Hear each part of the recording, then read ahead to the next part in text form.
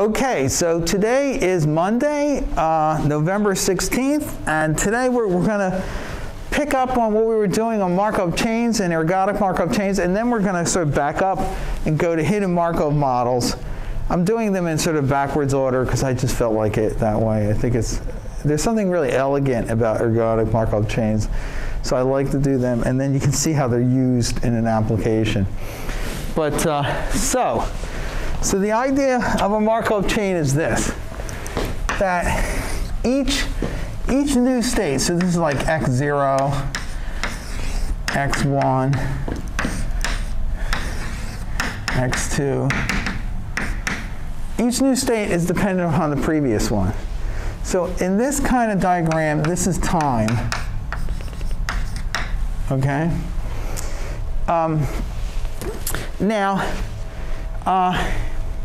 So the probability, so tau m is equal to the probability that x0 is equal to m. So that's a probability density function for the first state, okay? That's like the initial condition. And then the probability of ij is equal to the probability that xn equals j, given that xn minus 1 equals I.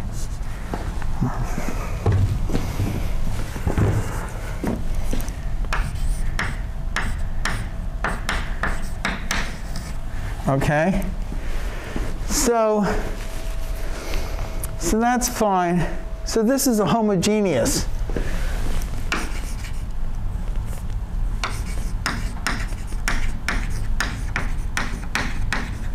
Markov chain. It's homogeneous because Pij is not, the transition probabilities are not a function of time. Okay?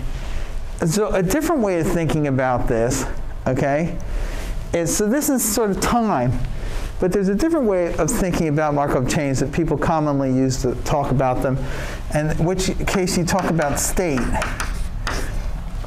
So you have, and this only works for homogeneous Markov chains. So you have like 0, 1, 2, 3, 5, and then like this would be P0, 5, and this is P0, 1, this is P0, 2, P0, 3. These all have arrows. This is P3, 0, okay? Does that make sense? This is P2, 0. This is going to get messy. This is P1, 0. This is P5, 0. Then you have P15, P51, and so on and so forth, okay?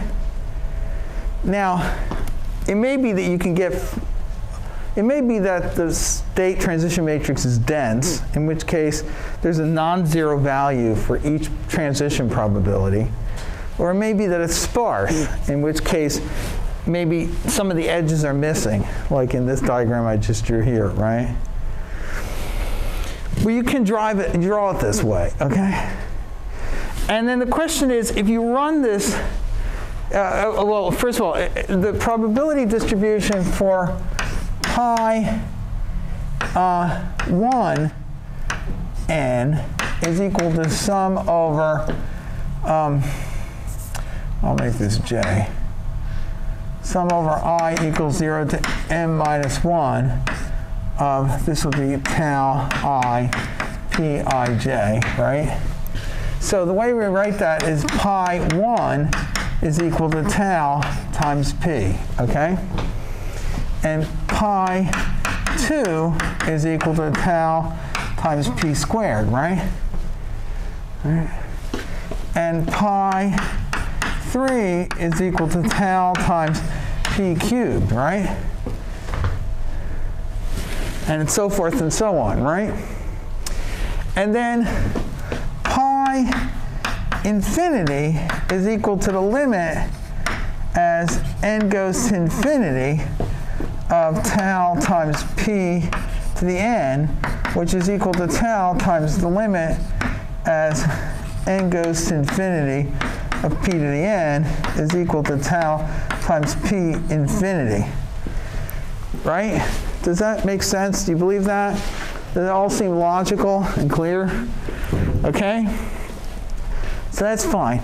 So the question is, does this p take a limit? Okay? If the limit exists, there's different things that can happen, actually. It may be that the limit doesn't exist. So that if you take the limit as n goes to infinity, it doesn't converge to anything, okay? That's one thing that can happen. Another thing can happen is that if you take the limit as n goes to infinity, it converges, but the different rows of p infinity are different. Now you might say, well, you told me that they're all the same. No, I didn't tell you that. What I told you was that they're all the same if it reaches an ergodic distribution independent of the initial state.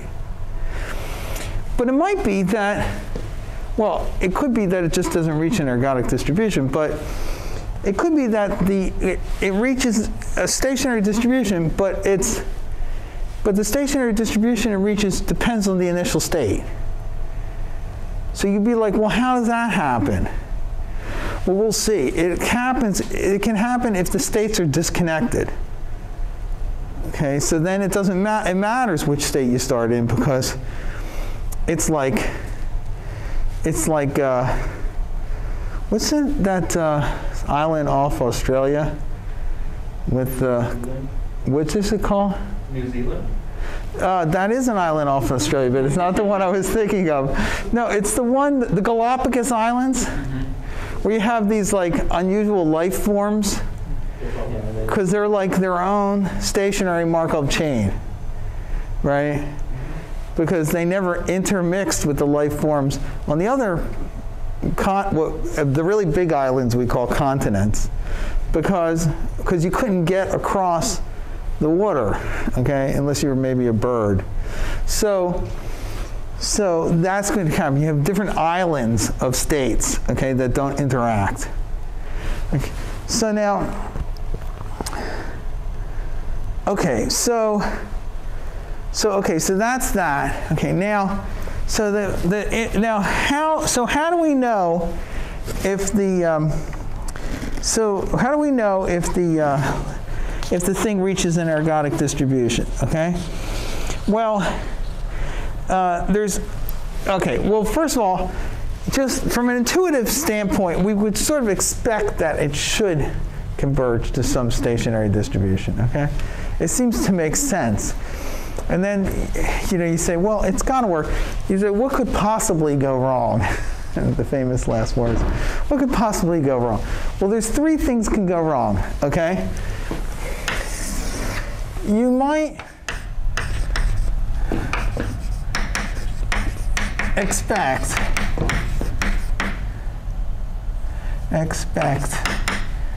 that the limit as n goes to infinity of p to the n equals pi infinity, okay, with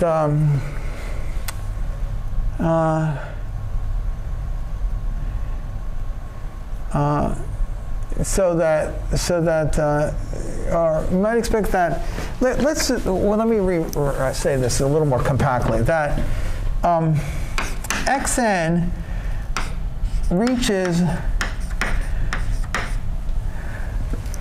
the same stationary distribution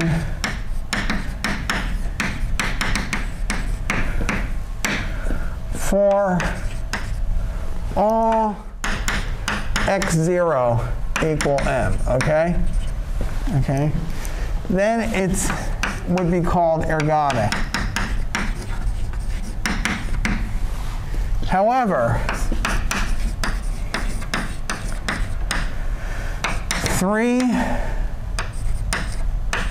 things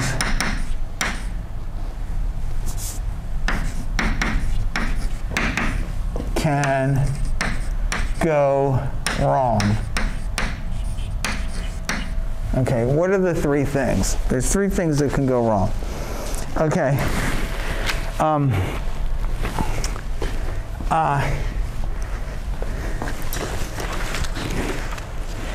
Okay, the first thing is that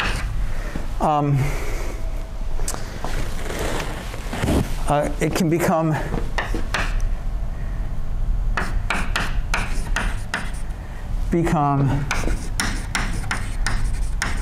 trapped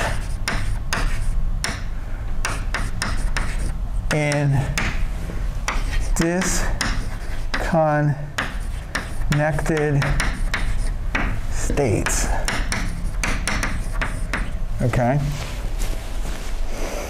The second thing is it can be a clock.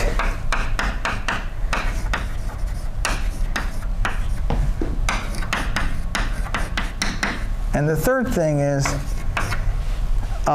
it can dissipate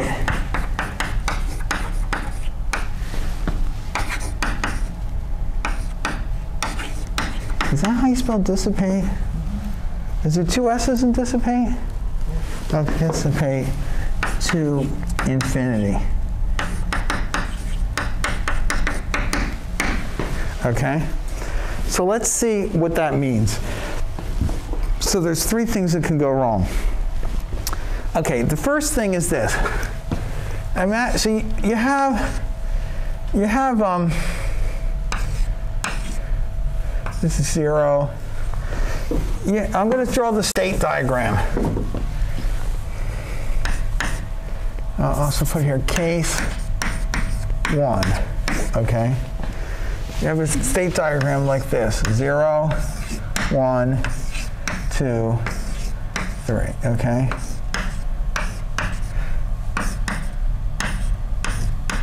So this is P1, 0. This is P0, 1. This is P2, 3. I should have left myself some more space.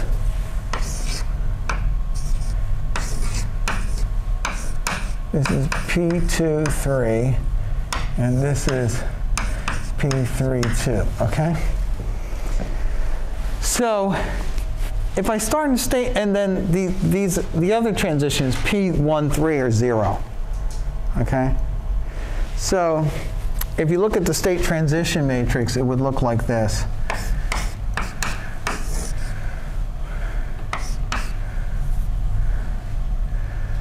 It's P. This is P0, 1. This is 1 minus P0, 1. This is 0, 0. This is P1, 0. This is 1 minus P1, 0. And this is 0, 0. 0, 0, 0, 0. This is P 1, 2, 3. This is P3, 2, and this is 1 minus P3, 2, and 1 minus P2, 3. So it has a block structure, and you can't get from this group of states to that group of states, and back and forth. Okay. In this case, it doesn't matter how many times I run the iteration. I can't get between the states. Okay. So this is an example of it. It gets trapped in. So in this case, it's not ergodic, at least not in the sense that I stated, because I've imposed it in the definition that the asymptotic distribution is not a function in the initial state. Okay. So here it is a function in the initial state. Yeah. Are these purely mathematical constraints of the model, or do they occur in actual physical systems? Oh yeah, they definitely occur in actual physical systems. So I gave you an example of the, well, I mean, you know, it's always a model, right? Yeah. So, but definitely occur in terms of reasonable models of physical systems. Like the example I gave you of the animals on the island, on the Galapagos, okay, islands, right? If you're going to set up a Markov chain for the evolution of those animals, because it presumably is a Markov chain, right? Then, of course, it's not discrete time, but that's, so then it would have to be like this, right? Or what isn't so obvious is that, I mean, I organized this so you can see the block structure here. But if you take the states and you randomize them, it may not be obvious whether they're disconnected. Because you would have, I mean, because, yeah, I mean, you can, it's not super hard to figure out, but it may not be totally obvious, okay? And there also can be things called transient states, which are states that you never, there's things called transient states and absorbing states too. Transient states are states that you would never, asymptotically, you'll leave and never return to. And absorbing states are states that once you enter, you never leave. So if there's any absorbing state, if there's any absorbing states, then, you know, like absorbing state, a good example of an absorbing state is when the nuclear power plant blows up. So that once it enters that state, you know, it's not going to reverse. Okay, it's a very graphical one. Okay, I'm sorry, didn't mean to hurt your feelings or anything. But it's like cooking an egg, you know, a high entropy event. Okay, so you can't uncook it, right? So, but now. Okay, so I'll talk about the theory how to fix this in a moment. But I first want to go over the intuition behind the things that can go wrong. You can take a whole course, or at least they used to teach whole courses. I don't know if they do anymore. I don't know, sort of things. I mean, it's not like there's any less interesting stuff, but you can take, well, I'm sure there must be courses in the stat department, in the math department, on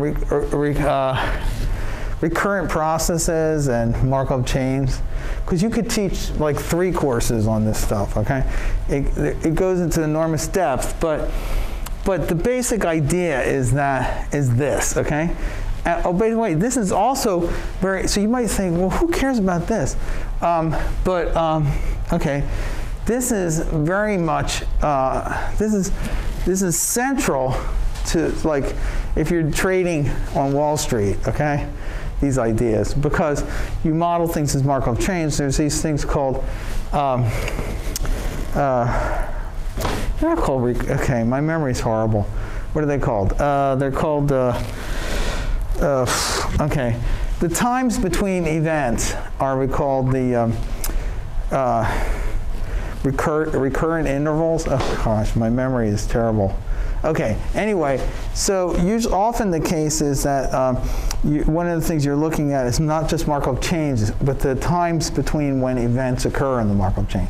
So a good example is stopping time rules, and stopping time rules show up in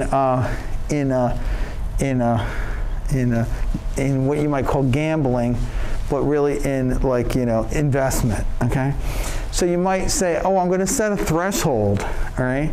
And when I exceed that threshold, I'll sell the stock, okay? Or when I go below that threshold, I'll buy the stock, okay? By the way, the key to business is, remember this, okay? It's really crucial. If you remember this, you'll do well in your stock investments. Buy low and sell high, okay? Seems like a simple rule, right? But most people I know are much better at buying high and selling low, okay? Okay, so, okay, just remember that. Buy low, sell high, okay? So you set a threshold. When you go below it, you buy. When you go above it, you sell, okay? So you say, well, what's the probability I'm going to hit that threshold? What's the distribution in time for exceeding that threshold? And the random processes that describe that kind of thing are called martingales, okay? A martingale is a continuous, it could be a continuous, usually it's a continuous time random process. Okay, I can't stop myself. I have to tell you this because it's just too interesting. And then, of course, I won't be able to really talk about it, but that's okay because at least you'll know it exists, okay? But, so if you have a random process like x of t, okay, and the expected value, so you have, okay, let x of t, I don't know, be some, be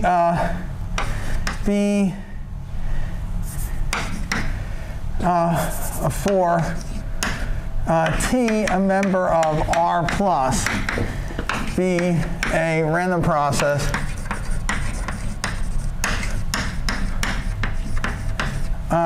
and then such that the expected value of x of t given x of tau such that for all t greater than tau,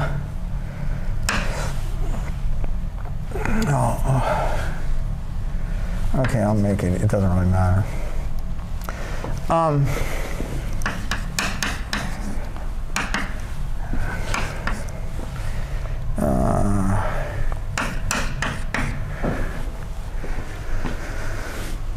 Then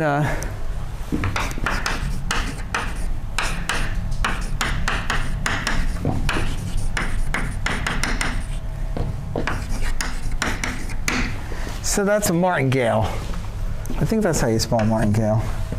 So the expected value for all future times of the random process is equal to, if the conditional expectation of its future value is equal to its current value. It seems like a very simple thing, right?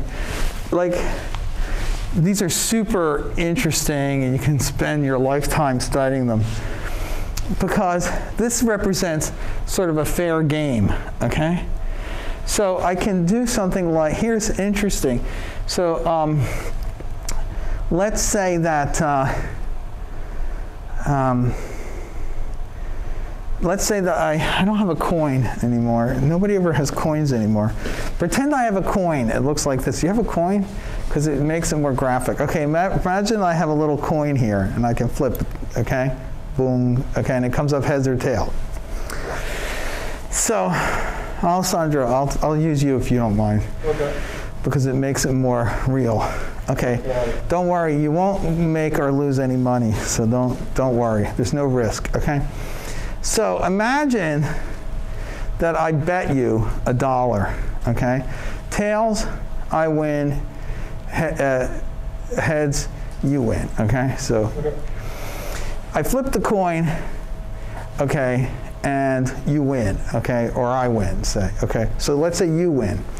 So you win, so I'm like not happy because I really wanted to win and you won. So instead what I do is I say, okay, double or nothing, I'm going to flip the coin again. Now, if you win this time, of course, you get $2. But if I win, I get $2, okay, from you. I lost $1, and I gained $2. So my net gain was $1, correct? I can repeat that, okay? So if I lose again, so I've lost now $2, I double down again, okay? $4, $8, $16, $32, $64, okay? Eventually, I'll win. I mean, you agree with that, right? Because the probability that I'm going to flip an infinite number of coins, which all come up heads, is 0. So with probability 1, I eventually win. When I do win, I win exactly $1.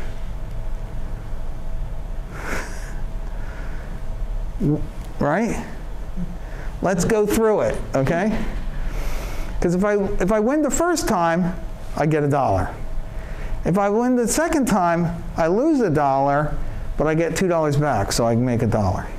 If I win the third time, I lose like $1 plus $2 plus $4. No, $1 plus 2 is 3, and I get 4 back, so I get 1. I mean, you just do the sequence. I won't do it, but if you do the sequence, it's going to be 2 to the n minus 1, but I get 2 to the n, so I'm going to make $1. So with probability 1, that I'm going to win that game and make $1. I'm going to make $1, right? Do you believe me, or am I just making it up? Okay, you guys got it, right? It's like, seems like a money-making machine, right? All I have to do is just keep finding people that are willing to do this stupid game with me.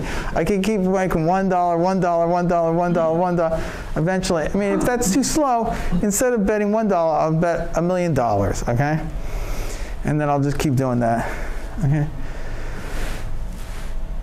But what's the problem? I mean, it doesn't seem right. I mean, it's a fair game, right? Because the coin's fair. It goes back and forth. It can be either, you know, it's not an unfair coin.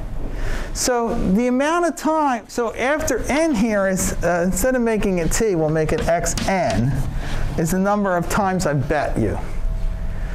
So it turns out that it has, xn has the property that the expected value of xn given x, say 0, is equal to x0, which in this case is 0, right? So the expected, if I only played that game with you like 5 times, okay? Then the expected return would be 0 for sure. Because I'd have I mean, every time I double my bet, but every time I only have a 50-50 chance of winning, so my expected return is 0. Yet if I pick this rule for when to stop, then if I pick t as t equals first time I win,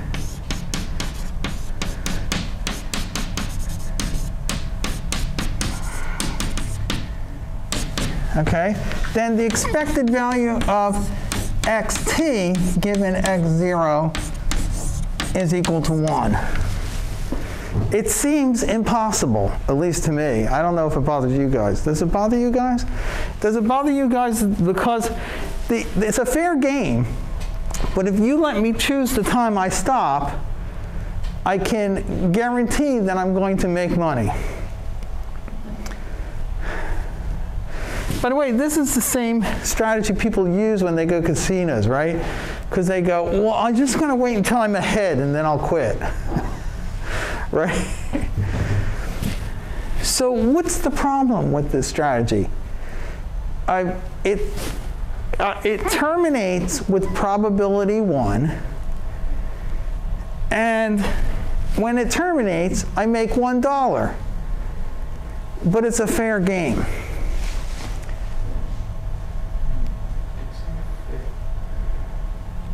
Does everybody understand the problem?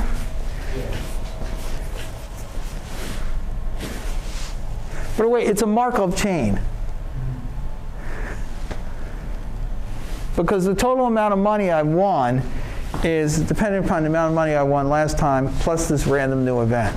So that I can set that up as a Markov chain. So I'm still on, at least, I plausibly can argue I'm still covering the course material, okay? Does anybody, okay, so would you do that? Are you going to run out and do this? No, why? Because t is unknown. Well, it's random. You need to, like, It's not unknown. It's when you stop, it's known. It's exactly a very precise rule.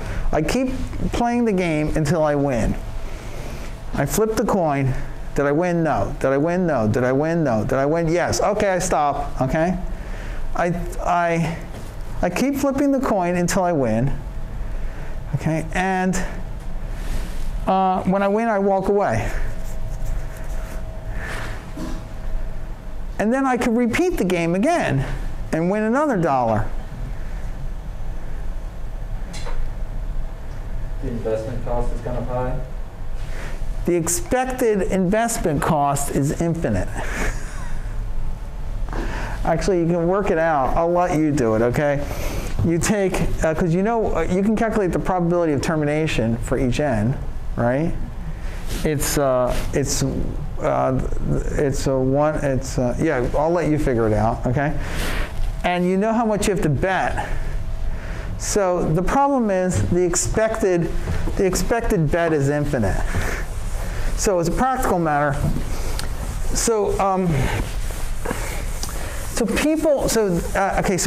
there's a theorem which says that for any martingale with any stopping time, if the expected bet and the expected time to, by the way, in this problem, the expected value of t is less than infinity. It's actually, what? It's going to be the sum from n to the probability is 2 to the minus n equals 0 to infinity, something like that, which is it's definitely finite, right?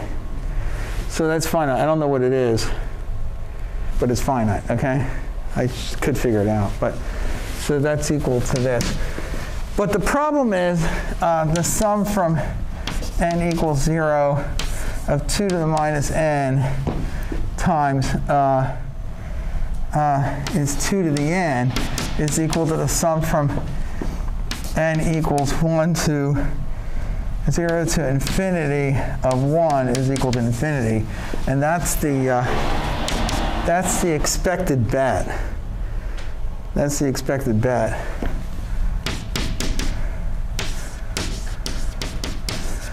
So you need an infinite amount of money to play this game. So this kind of, I don't know if they still have these things anymore.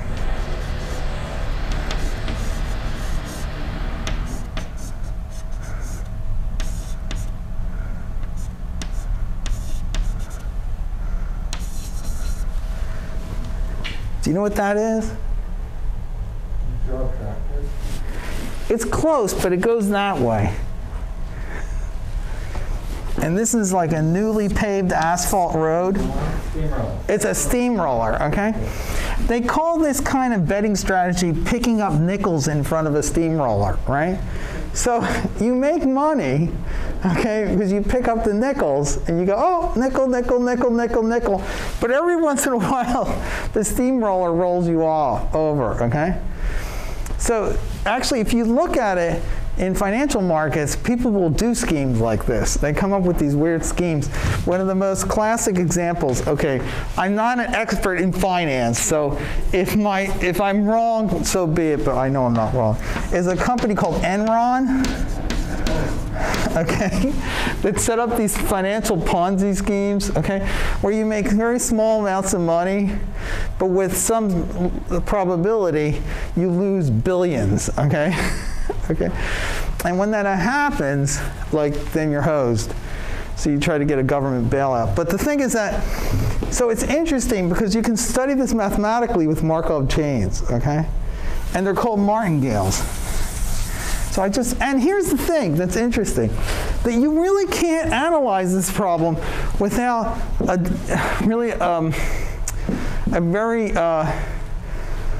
theoretical machinery from probability. Like, you can't get an answer. Oh, the proof. The proof is the theorem is that the theorem is that there's a theorem that says that for any, this is called the stopping time. For any stopping time, the expected return for any stopping time, which is if you have a stopping time whose expected time to termination is less than infinity, and such that the amount of the bank money you have to put up is less than infinity. Okay, the expected amount of bank money you have to put up is less than infinity. Then this expectation always has to be 0. But proving that is hard. The proof's hard. So it's an example of where having all the theoretical machinery is useful, because you can't even formulate the problem. I mean, the stopping time t is a random variable, but it's really hard to put into mathematical, I mean, the words. I mean, some t's are not valid, right?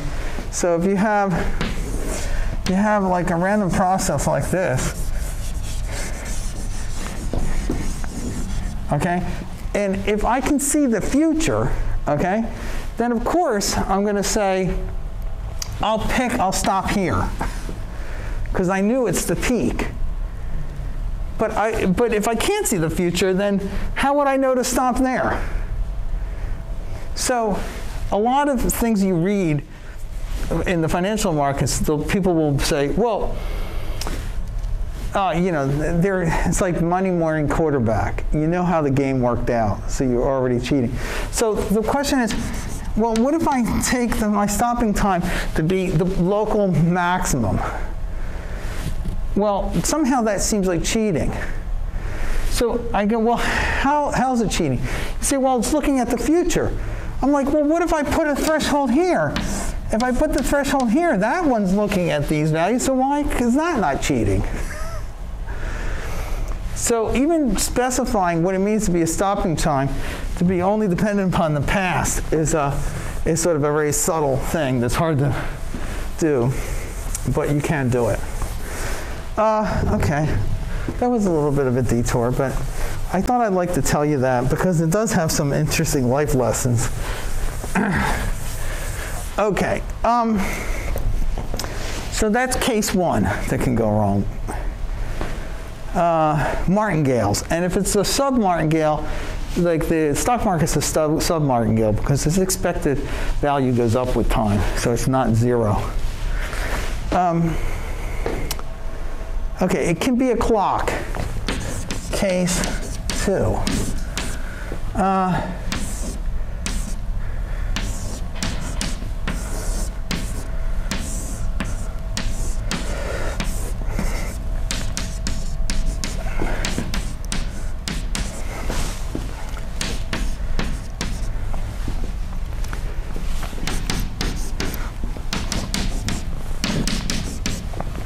So in this case, you're in state 0, you go to state 1. You state 1, you state 2, state 1. It just goes around. This is not ergodic because it never reaches a steady state distribution in the sense that the distribution at a particular time never reaches a okay. If you do like a time average, there's sort of a steady stateness, maybe you might argue. But it doesn't reach the steady state distribution like I specified. In this case, the limit as n goes to infinity of p to the n just doesn't exist.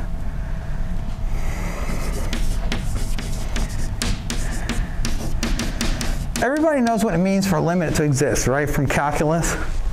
And this doesn't exist because the thing just keeps going like this, so it never reaches a limit.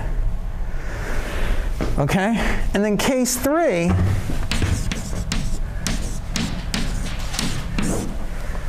which maybe I should have, it's a little bit like my martingale example, is this. In fact, it is a martingale. I take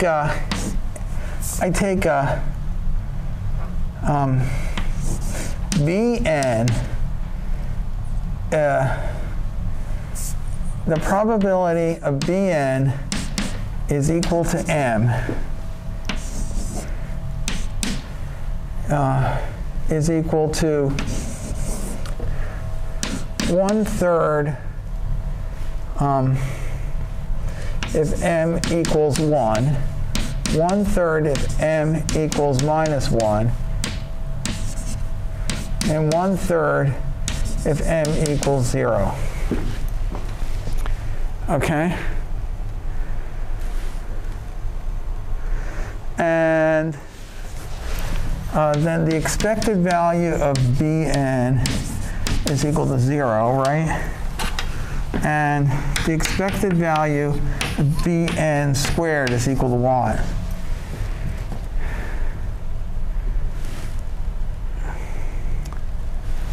You should be able to do that in your head. So there's three possibilities. Bn might be 1, 0, or minus 1, right? So if it's 1, what's the probability of that?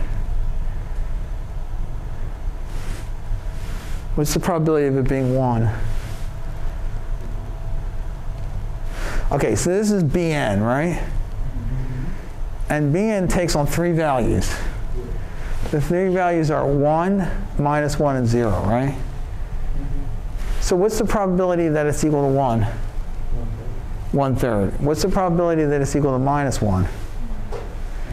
Yeah, so it's going to be it's going to be 1 squared times 1/3 plus minus 1 squared times 1/3 plus 0 squared times 1/3, right? That's the expected value. That's the expected value of the b squared, right? Because if b is 1, it's 1 squared is 1, minus 1 squared is 1, and 0 squared is, what's 0 squared? I just want to make sure anybody's here today. It's 0, right? So what's this? It's equal to 2/3. That's the variance of that random variable, okay? And then xn is equal to the sum from n equals 0 from I equals 0 to n. Now, if n is 0, then I take that to mean that you don't add anything. Okay, so times bn, bi, okay? So, case 3. I can erase this because you know the 3 things that can go wrong. The 3 things that can go wrong is that it's disconnected, it's a clock, or it dissipates to infinity. I'm working on 3, which is that it dissipates to infinity.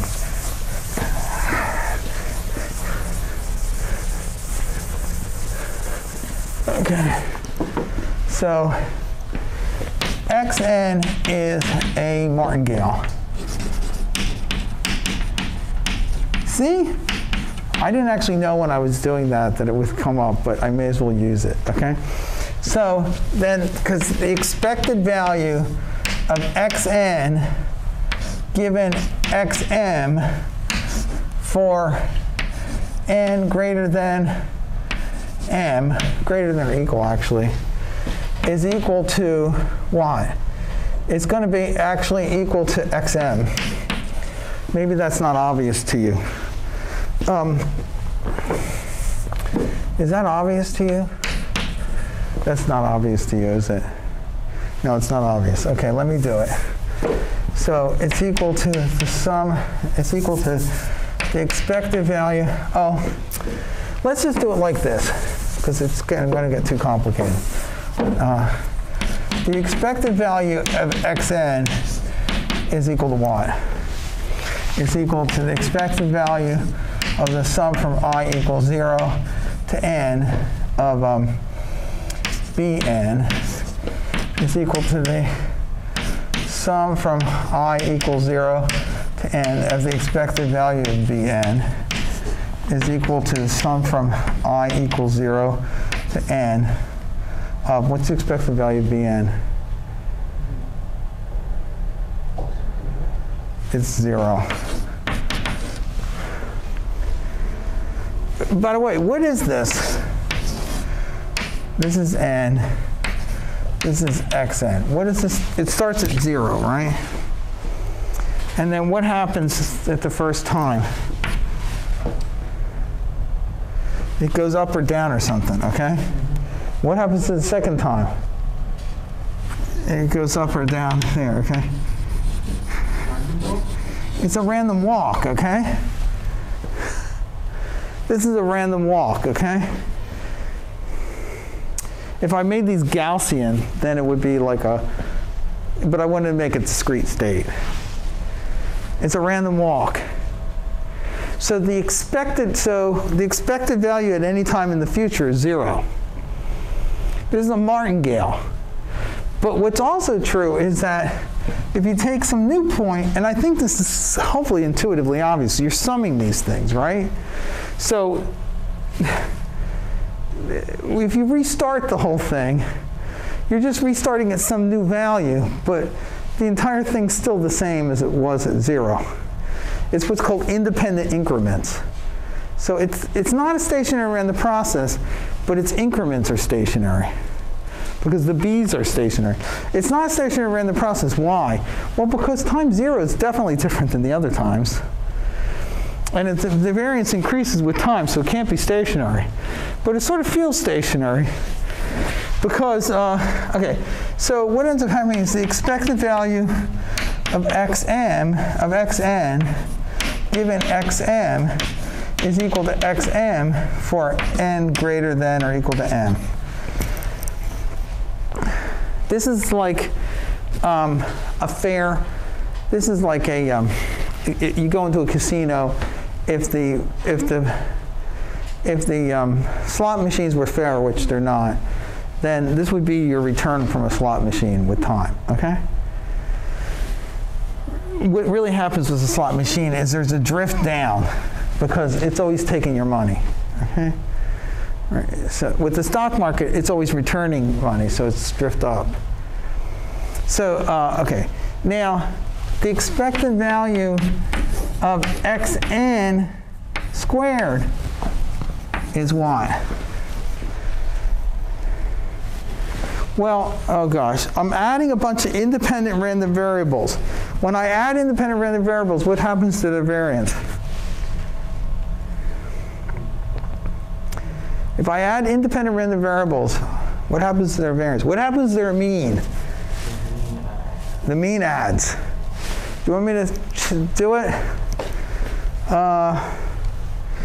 Okay, if I have the expected value of a plus b squared, right?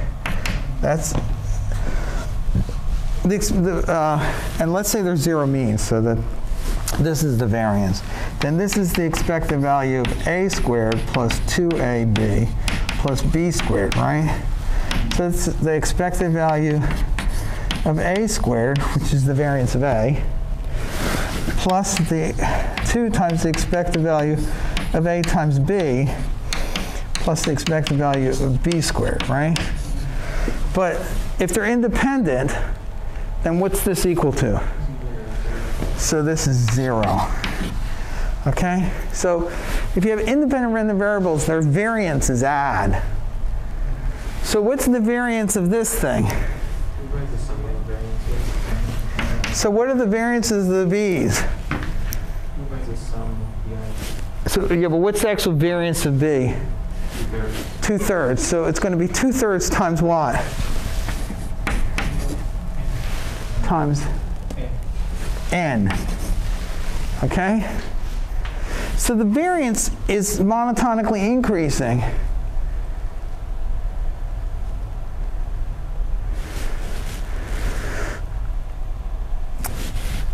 So I'm going to need a little more space. What's the probability of xn equal m?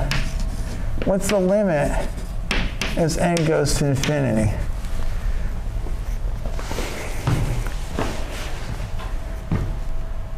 The variance is going to infinity, right? So the probability, I mean, it's not a continuous distribution, but I'm going to draw it that way. So the distribution is like this, all right? This is n. This is the probability that x, okay, this is m actually, xn equals m. As n gets larger, the distribution keeps getting wider and wider because the variance is going to infinity, right? The standard deviation is increasing as the square root of n. So what happens? But the area on this curve is constant, right? Because it's 1, the sum. So what happens to this limit as it goes to infinity? It's got to equal 0. Because essentially what happens is that the states dissipate. They get spread over a wider and wider range of possible values. And in the limit, it goes to 0. So, okay, so the solution, okay, I'm running out of, okay, I've long since run out of time, but I'll just finish up. Okay, solution.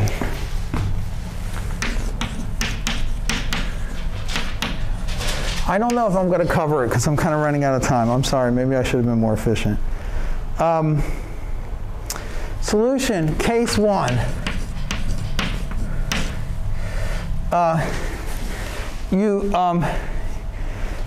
Okay, for case 1, okay, require that Markov chain is irreducible. That's just a word, okay? So it's in order to guarantee that can't happen, it's enough to constrain the Markov chain to be irreducible.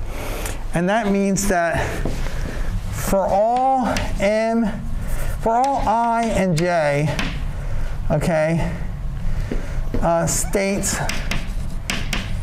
I, j, and j communicate.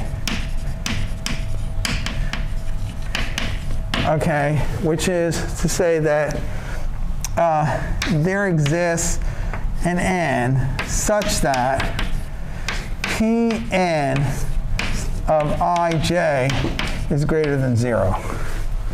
Okay? What does that mean? It means that given enough time, eventually there's a non-zero probability that I can get from state I to j. That's not true. These don't communicate. These two states do not communicate, okay? So if I guarantee, so the practical issue is this. If I want to prove that a Markov chain is ergodic, okay, then I have to show that this state transition probability is greater than 0 for some n. Okay, there exists an n such that it's greater than 0 for all ij. You have to show you can get from every state to every other state, okay? Case 2.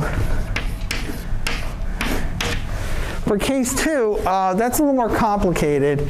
It turns out that all states that communicate have to have the same, okay, you can define something called the period of the state. It's a little subtle, okay? But it's the period of the clock I had here was 3 because every 3 clicks it repeated, okay? So that's the intuition. So it turns out if two states communicate, they must have the same period. So the first thing you do is you show that the thing's irreducible. Then you show that the period is 1, okay? So it's not periodic. So show all states are aperiodic to show that it's enough to show that PII is greater than 0. So if there's it's enough to show that if the probability of staying in your state, not transitioning, is greater than 0, then you're good. Okay, then it's guaranteed. And in the clock example I gave you, that's like as if you broke the gears in the clock. So 0, 1, 2. So you have this, right? But if you have a small probability of staying in the same state, then the clock will lose its time. And then it's ergodic, okay? So it's not this, then it's no longer periodic. And then 3 is easy.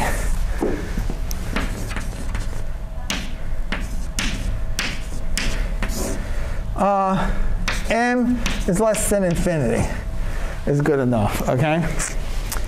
So in order to ensure that you can't just dissipate into infinity, just make sure you don't have an infinite number of states. So if you have a finite number of states, so a Markov chain will always be ergodic if it's a homogeneous Markov chain will always be ergodic if it if all the states communicate, any state is aperiodic. And to show that it's any state is periodic is enough to show that one state you have a probability of staying in the same state, which is greater than 0. Okay, that's enough. You don't have to show that, but if that's true, you're good. Okay, it's sufficient, but not necessary. And then for 3, just make sure you don't have an infinite number of states. With those 3 conditions, then it's ergodic. And here's the big theorem.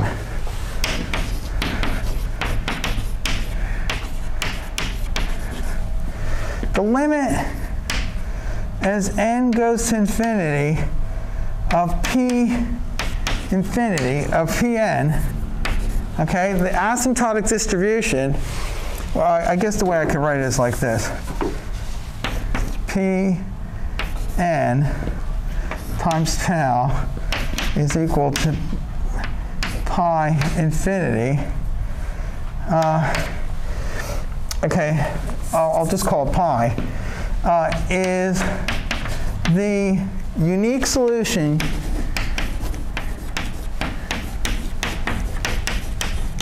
to the following equation.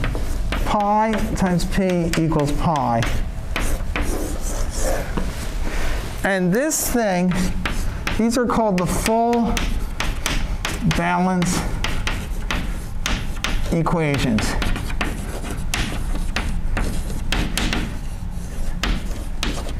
These are full balance equations, which I sometimes write FBE. That looks like an eigenvalue problem where the eigenvalue is 1. Okay, so let me summarize. You're looking for the ergodic distribution of a Markov chain.